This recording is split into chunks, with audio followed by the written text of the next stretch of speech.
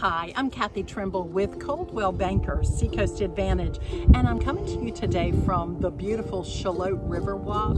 If you've never been to the River Walk in Shallotte, you are certainly missing out. Right now, there's an extra fun reason to come, and if you've got children in your family, this is a great place to bring them.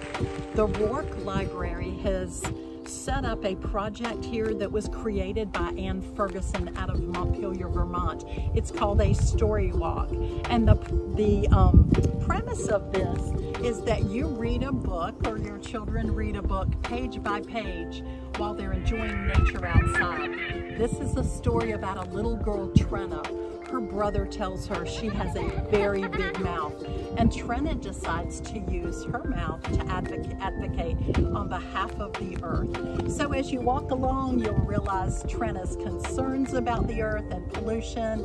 You'll read Trenna's solutions and her call to action. It's just a great opportunity to get outside this weekend for Earth Day and do something fun with your kids. Thanks.